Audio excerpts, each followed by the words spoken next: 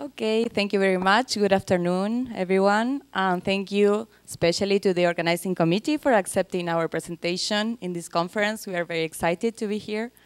As we all probably know, open science tries to guarantee the transparency of research work, sharing the different stages of the workflow. In recent years, many organizations decided to support this kind of activities through the development of public policy or the encouraging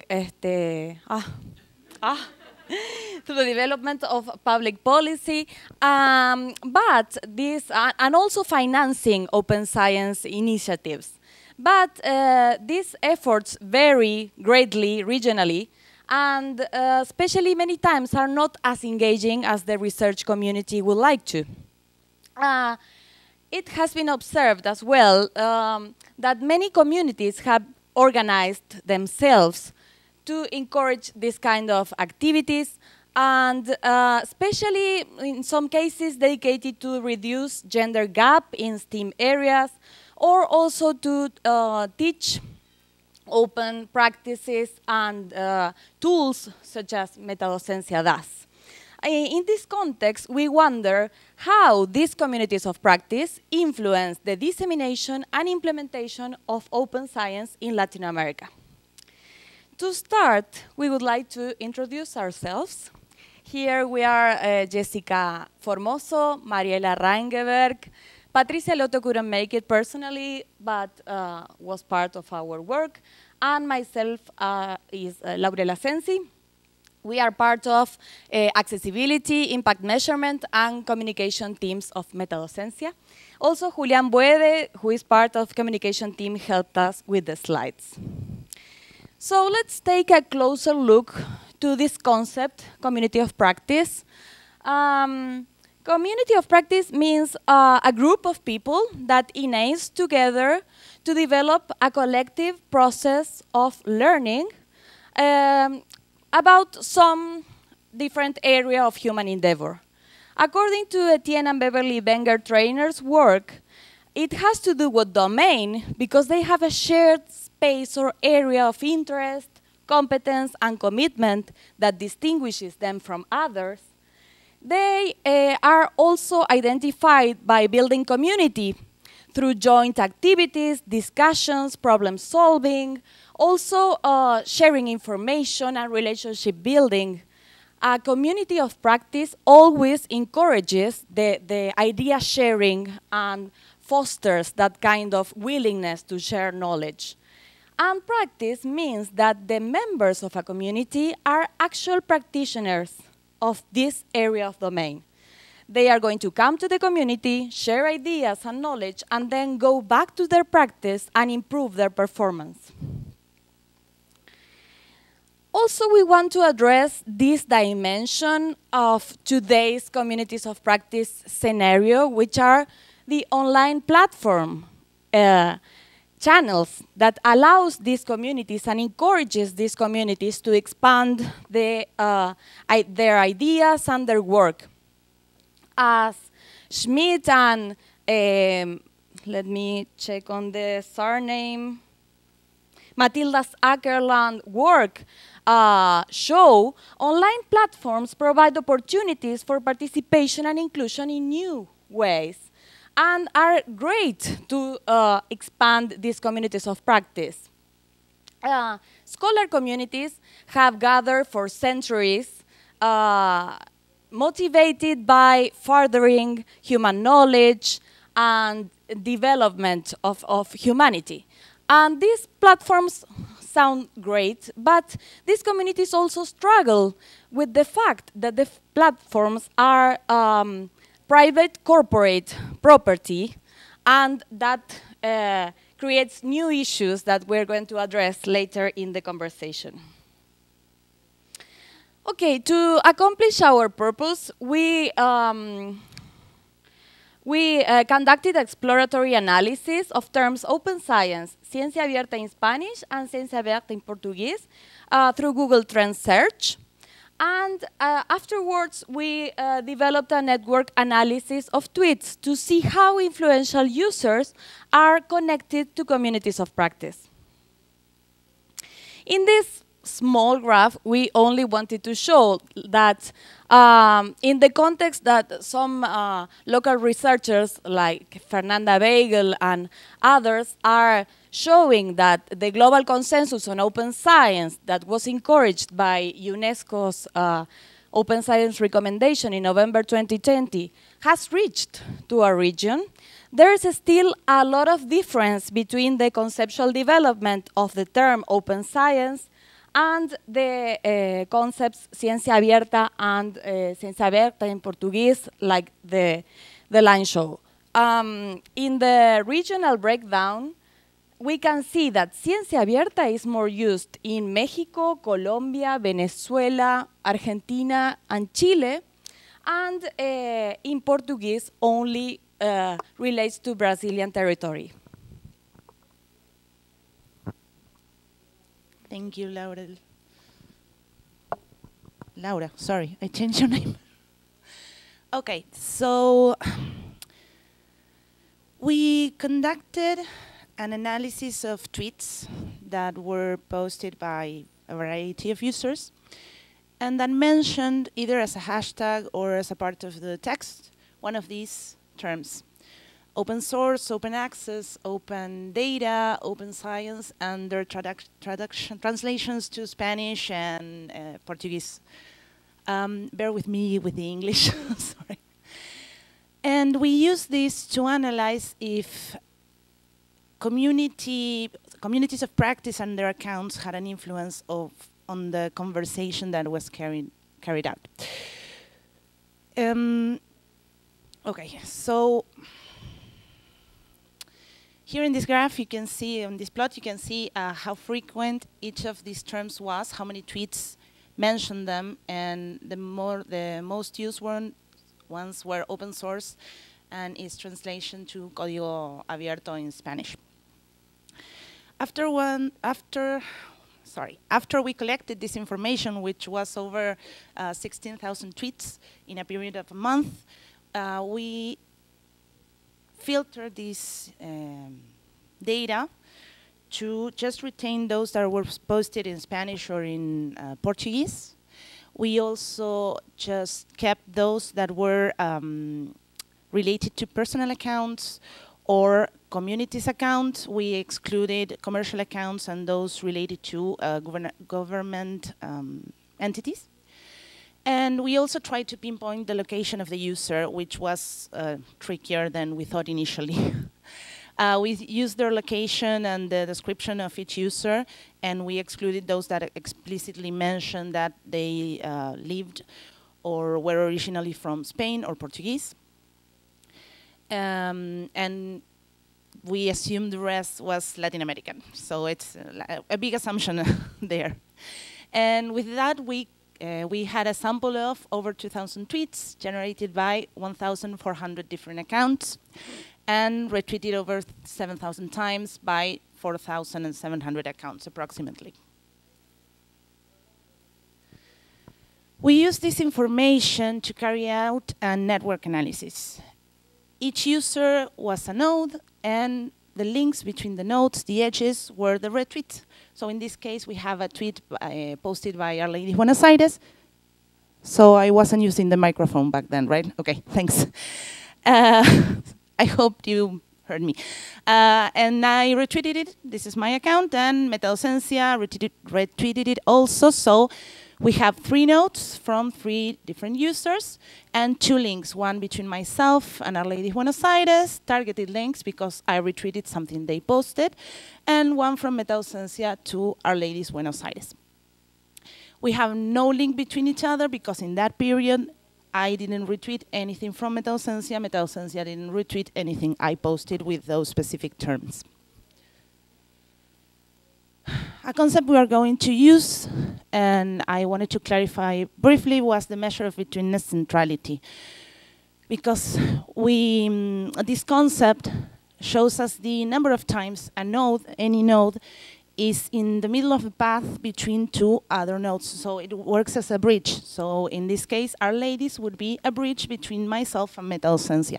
If I take this node, our connection dies, and that makes that specific node important to the creation of the network.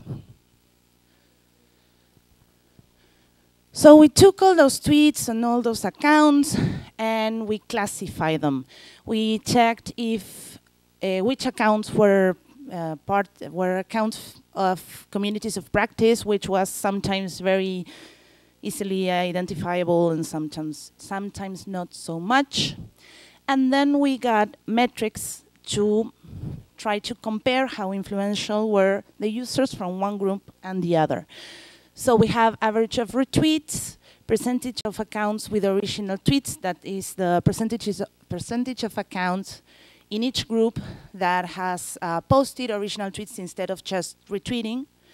We have average between the centrality, which is the measure I mentioned previously, and we have percentage of influential user accounts that I will explain how we extract it in just a second. So you can easily see that average of retweets is not that high, but it's higher in community accounts than in personal accounts. So maybe there is not that much movement with the terms that we search for, but it's still more movement coming from the community accounts. The percentage of original tweets is a lot higher in community accounts than in personal accounts. Average between the centrality is also a lot higher, so communities accounts are frequently in the path between two individual users. And influential accounts, well, there's a lot of different criteria to measure how influential a user is. And the one we chose is how many individual accounts retweeted that account. So that would mean that, for example, if I retweeted 30 posts that were posted by MetaDocencia, I only count as one point for that measure. We use as a threshold cutoff of 20 points, sorry. And you can again see that the percentage of influential accounts, influential users in the community groups is a lot larger than in the personal accounts.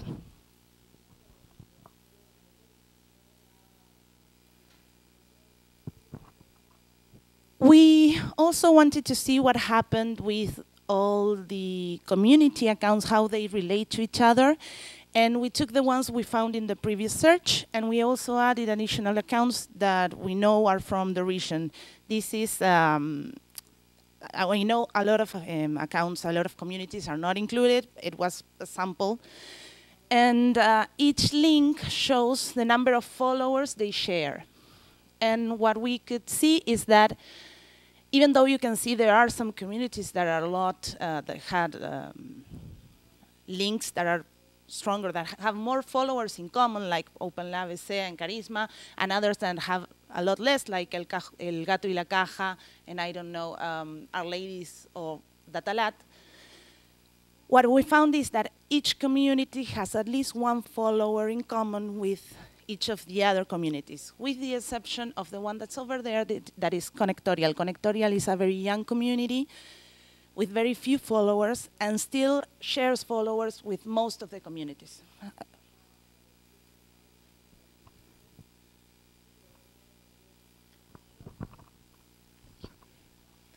So it's okay. Hi. Okay. Hello. So another analysis that we did was another network analysis where each of the nodes is represented either by a community or by a user account. And the edges, we have an edge between two nodes if the user is following that community. Yes. Once that we did that network, that we construct that network, we did a modularity analysis. This modularity analysis gave us some clusters. This means some groups of communities. For example, there are some clusters like this one that is over here that is more related to our ladies groups, for example, from Santiago, Sao Paulo, Rio, and Lima. We have other clusters, for example, this one that relates our ladies with MetaDocencia, that is more related to geographic location from most of the people that form those communities. And we also have different clusters, okay, thank you. Like, for example, ILA with Fundación Vía Libre and Carisma that are more related to ethics in data. That were what we thought about the relations between each cluster. Thank you. So, as final remarks, recently I told you about modularity. We have these different groups. Each group has like a dense connection, dense connection between the communities that are in those clusters, and they are not so related with the other clusters or the other communities that are in each of the other clusters. So these different groups, we find that were mostly associated to geographic localizations and the purpose of each of the communities of practice. And then after, something before Jesi told you about the differences between the community accounts and the personal accounts, and the difference in the retweets each of one had, and also in the proportion of influential users. And we found that in this exploratory analysis, communities have like higher dissemination power of the terms related to open science. And then with the analysis of the between central measure, we thought that these communities of practice have a key role in the connections between users. This means that in generating this huge net. Please, yeah. But we wanted to tell you some difficulties that we had in this study. The first and the most important was that when we start thinking how we could study this with tweets, was before Elon Musk had Twitter. It was to control of Twitter. And then what happened is that we had a restrict access to the data. We couldn't have all the things that we wanted to study. This is something that happens with data, but we wanted to do a time series analysis and those things, and we had to restrict for a month. But we find some things that are interesting and encouraging. And other difficulties were like this one, perhaps in investigation sometimes happens, that is that, for example, the definition of influential user in the bibliography, there wasn't one definition. There were lots of definitions. So we used the one that we could measure. And well, another difficulty that this also happens when we work with data, I think, is that we had to do labeled by hand, which were related to communities and which were related to users. So this also was part of our analysis. And well, we want to thank you all for being here. Well, if you want to join us, you can go to metadocencia.org. We want to thank CS&S for being our fiscal sponsorship. And if you want to ask any question, we are here. Okay, we do not have time for questions. Sorry about that. No problem. Make sure that you get their names and their faces during our transitions. If you have questions, please make sure you see them. And even during our, no, we don't have enough phrases. So in between our transitions and at the end, make sure you see them for questions. And now we're getting ready to transition to our next session. Thank you. Thank you very much.